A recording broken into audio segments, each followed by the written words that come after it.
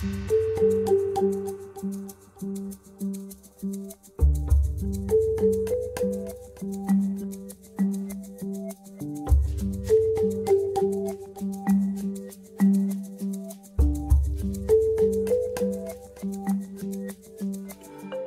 project to promote camels started way back after a devastating drought which happened between the year 2008 and 2009.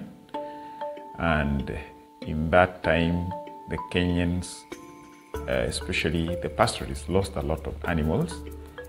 VSF Suisse sat down with the affected communities, especially in Isiolo County. And the community then requested that the best way to support their most vulnerable members was through restocking using the camel. Community anasaidia sababu ako na maziwa, ako na nyama, kila mahali anapasaidia. Kama gamia moja leo naweza peleka soko, nauza, naenda kwa wholesale, nanua chakula, nanua kila kitu ya kutosha kwa nyumbani kusaidia watoto. Camel milk is important for the nutrition of people, both of course producers and buyers. It has a higher content of vitamin C, and that makes it better in areas where access to vegetables and fruits is hardly possible. The camel has a longer lactation period.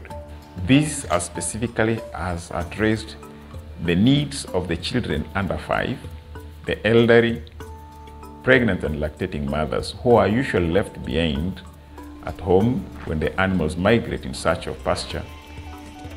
Mzee anashika gamia, anausimamia, na mimi namsimamia maziwa yake, ile nauza, nambatia watoto, kununua chakula, hivyo. VSF Suisse embarked on this project, supporting the groups with equipment, storage facilities, and transport. Tumepata coolers ya kuweka maziwa, tumepata generator, sababu wakati stima imepotea, tunaweka mafuta, tunaandalia maziwa itakuharibika. Tumepata gari. Baada tunapata cooperative, tunaenda mbele tu.